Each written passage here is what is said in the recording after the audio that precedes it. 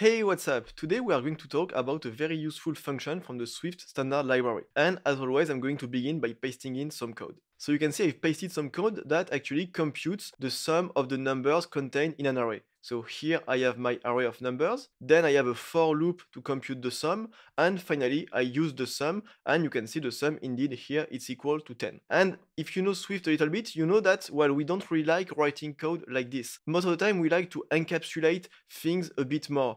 Think for instance about the function map. However, here we actually couldn't use map in order to compute the sum of the integers in the array, because map is all about transforming each element into a sequence, whereas here we want to aggregate all of the elements into one single value. So we are going to need a function that is a bit different than map. So the first step to understand how this function is going to work is to take a look at this code right here and see which elements are going to change from use case to use case. And I would say there are actually only two of them. The first one is here, is the initial value for our result. Here in the case of a sum, it's 0. And then the second element is right here.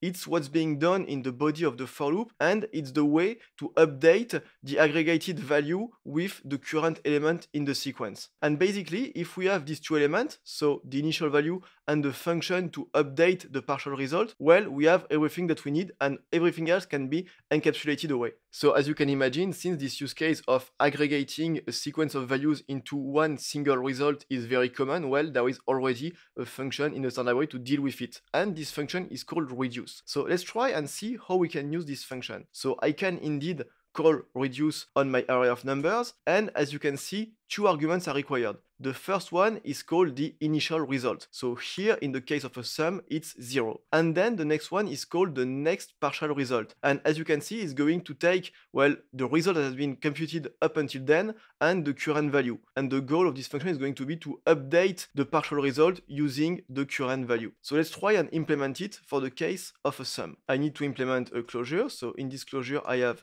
my partial result, and I have also the current value. And what I'm going to do, well, I'm going to return the partial result added to the value. And if I run this code, I will see that indeed it's going to yield the same result, which is 10. And something that's even better is that we can call this with an even shorter syntax, because in Swift, operators are defined just as functions. So here we can just pass the plus operator, and it's going to work because, well, the signature of this operator is compatible with what reduce expects. Reduce expects a function that takes two integers and returns an integer, and it's indeed the signature of the plus operator. Okay, so we've seen how to use reduce to compute something that is pretty simple, such as computing the sum of a sequence of integers. But reduce can also handle more complex use cases. For instance, I'm going to paste in some more code, and here you can see that I'm using reduce to compute something that is different. I'm trying to compute, well, what is the maximum value inside the sequence. And the way I do it is that I start with an initial value of integer min, which makes sense because any value is greater than integer min, and then my closure to update the partial result. And the logic is we take a look at what is the current maximum, we compare it with the current value. If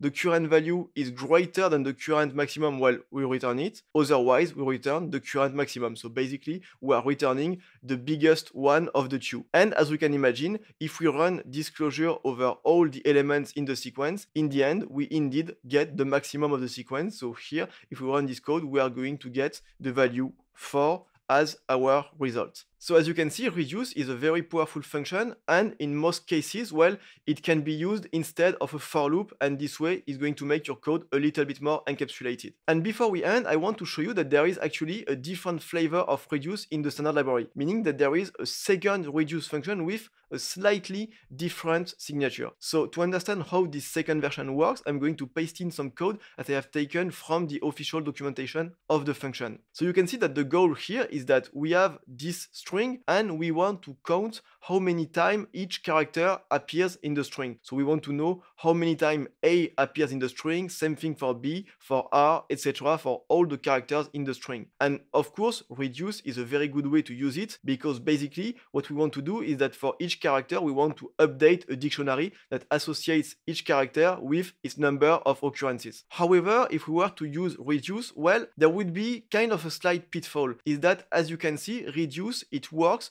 by calling a closure. And in this closure, well, the current result, so the partial result, is being passed each time. And when it's just an int, well, there is no problem here. But when it's a more complex structure, like a dictionary, for instance, well, we need to remember that it will be copied every time we call the closure. And so it will be a bad performance hit if we have to copy a dictionary for each element of the sequence. And this is when reduce into comes into play. Reduce into, as you can see, it's very similar to the basic result. You pass in an initial value and then you pass in a closure to update the value with each element of the sequence. But there is one key difference, is that if I take a look at the signature of the reduce function, you can see that the result in the closure is in-out, meaning that it's not going to be copied every time. It's just a value that will be passed in-out, so there won't be any performance hit. And in this case, it makes a lot of sense because this way the dictionary counts is not going to be copied every time the closure is called for each element of the sequence. So that's it. Now you know everything you need to know about reduce in order to use it into your code. So basically, every time that you have a for loop and that you might want to encapsulate it a bit more, well, remember that's probably a good use case to actually use reduce instead. Thank you for watching this video and see you next time.